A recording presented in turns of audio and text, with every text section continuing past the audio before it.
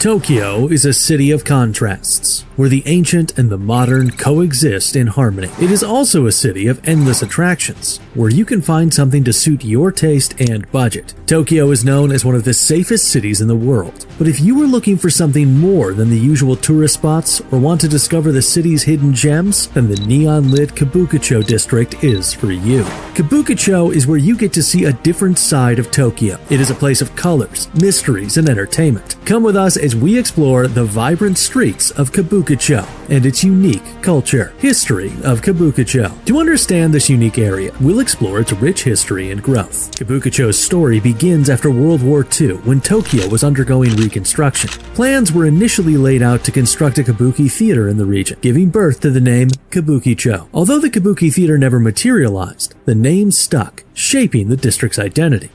Kabukicho experienced significant development in the 1960s and 1970s, attracting students and young people seeking a place to unwind and have a good time. It became a hotspot for those looking for affordable entertainment and late-night activities. The era saw the rise of the late-night CinemaScope movie theater, making Kabukicho a nightlife destination with game centers and discos.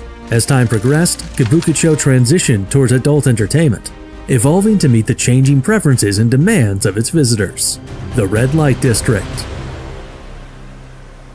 In the late 1980s, changes in laws and restrictions had a significant impact on Kabukicho. The alterations in the entertainment sector led to the closure of numerous businesses, creating a void that adult-centered establishments swiftly filled with sexual services. Hostesses and host clubs became prevalent, offering adult entertainment at a high cost. Patrons were compelled to buy expensive cocktails, leading to excessive expenses for just a few drinks and conversation. This transformation gave rise to the Kabukicho identity that persists today. Over the years, Kabukicho became known as the Red Light District. Kabukicho earned this nickname due to its numerous sex shops, girl bars, hosts and hostess clubs, and other adult-oriented businesses. Additionally, Kabukicho has been associated with unique bars and services, such as groping bars and JK Yoshi Kosi bars featuring high school girls. It's worth noting that Kabukicho has recently implemented laws to limit and discourage these activities. However, the area still holds on to its reputation. If you enter Kabukicho during the day, it would seem like a calm town with large classic theaters, shopping centers, a few big hotels, and restaurants. It's a great place for the whole family to enjoy the city vibe during daylight hours. However, as the sun sets, a more mature atmosphere takes over. After sunset, Kabukicho transforms, with lively streets and the entire district illuminated by bright signboards. The houses pulsate with loud music, but the night is just getting started, bringing a different energy to the area.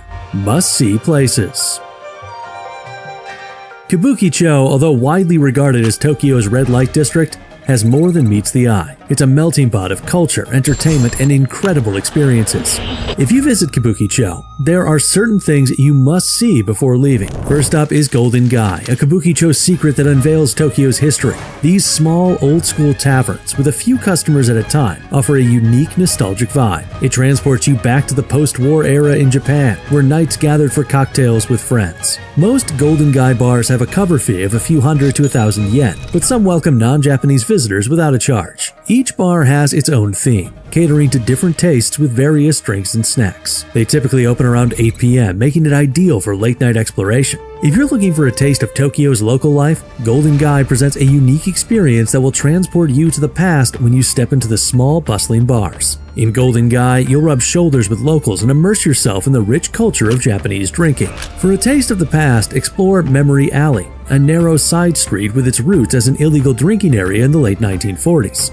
Over time, it became a hotspot for affordable drinks, yakitori, and cabaret-style barmaids. Initially dubbed Piss Alley due to patrons relieving themselves on nearby railroad tracks, this spot is far from fancy but offers simple, plentiful, and cheap booze. Each restaurant provides Japanese beer, highball beer, sour liqueur, shoku, and sake at reasonable prices. As you wander down the alley, the aroma of barbecue smoke and charcoal will greet you. Yakitori is a staple here, available in nearly every restaurant. And nikomi, a hearty stew made of beef tendon, offal, and vegetables, is a close second.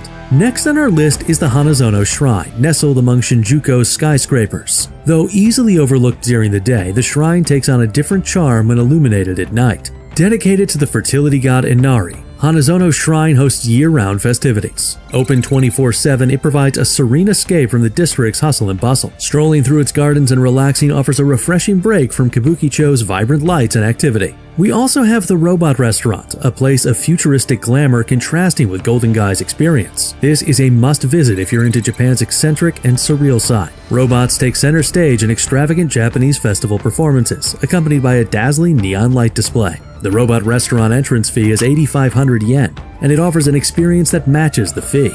Daily shows run from 3:30 p.m. to 9:30 p.m., so grab your tickets in advance to enter this extraordinary world. Another interesting part of Kabukicho is Kiyabakura and host clubs, often referred to as cabaret clubs. Kiyabakura caters to male customers, while host clubs cater to female clientele. In these clubs, you'll encounter attractive and charming hosts or hostesses who excel in looks and conversation. The experience involves choosing a host from a menu and enjoying drinks together as you laugh the night away. Keep in mind that hosts are primarily salespeople. The more drinks you buy, the higher their commissions. Despite the underlying business aspect, it's still entertaining to have an engaging and beautiful host make you feel like the center of attention. Physical contact is off limits, but the connection is established through warm words and flirtation.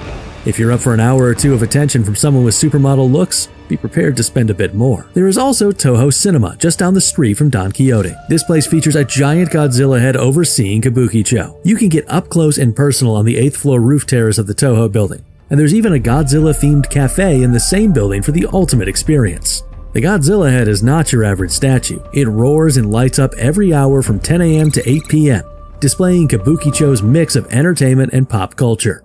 Another experience you don't want to miss out on is love hotels. Despite the negative stereotypes surrounding love hotels, many people visit Japan each year just to experience staying in one. Friends, families, and even non-romantic partners have all embraced this once taboo activity to enjoy the luxury and privacy these hotels provide. Newlyweds often opt for Tokyo's love hotels, making them an ideal choice for celebrating their wedding night. Surprisingly, these hotels are reasonably priced compared to regular accommodations. What sets them apart is the array of fantastic features not commonly found elsewhere. Imagine having your private sauna, a karaoke setup, a Blu-ray player, a flat-screen TV, soundproof walls, game consoles, laptops, and even various pieces of fun furniture all in the same room.